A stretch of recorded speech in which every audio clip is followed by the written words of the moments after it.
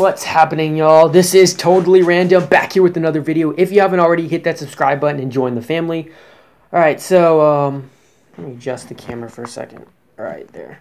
So, there's some new behind-the-scenes photos that have emerged from the Justice League. I'm not going to post them in this video because apparently, it's like, I don't know, apparently Warner Bros. Is now tracking down on YouTubers and stuff on like their photos, and I don't know, just something like that. I don't want this video to get blocked or anything. So yeah, I'll post the link down below to the pictures, but there are a lot of them, like 37 of them.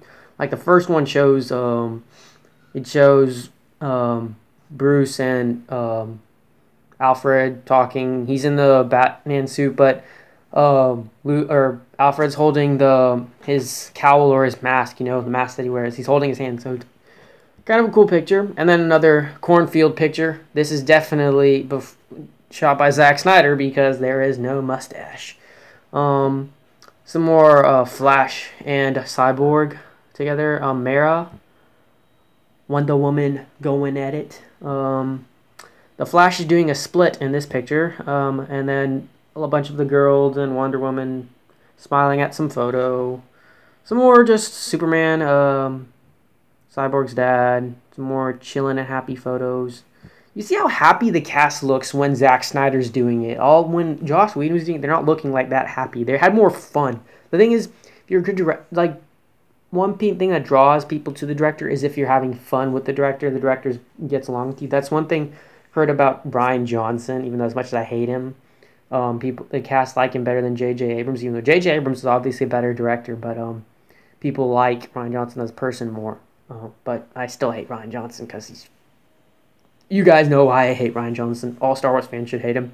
Like I said, Zack Snyder is such a good director and people get along with him. And there's some more pictures. Oh yeah, it shows like the picture of the broken face from Batman v Superman. Batman's like, you know, robot looking suit. Shows it, picture of it like on set, like in his Bat cave or whatever. Still broken from where Superman broke it. And some more just pictures of planes, of Aquaman, apartment. Oh, and then shows the actual suit, I think, that's kind of broken that Batman used to fight in against Superman. More Aquaman, just more pictures on more set pictures and all that. It's just really cool and just makes you more frustrated. You know, you want to see the Snyder Cut, like me, wanted to see it forever. Yeah. Apparently there's some concept art being released by the Green Lantern, but it's a dream. It's made by, I think, a fan. It wasn't an actual thing, but like I said, you guys keep tweeting, keep posting about the Justice League, keep putting hashtag release the Snyder Cut wherever you can, keep fighting the fight. Hopefully we will get our Zack Snyder Cut.